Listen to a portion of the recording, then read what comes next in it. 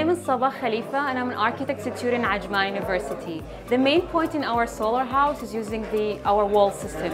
We're using double walls. Inside these walls there is double insulations and there is an air cavity. This air cavity, the air inside this cavity is being cooled by a evaporative cooler. This managed us to have 60% efficiency and reduce the carbon print of ACs. Hello, my name is Ala El Adi. I'm from Ajman University, Team AquaGreen.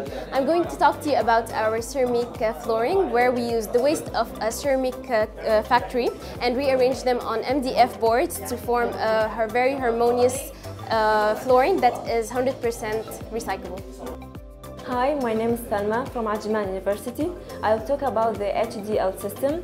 It's a smart electricity system that allows you to control each part of your home from only one panel.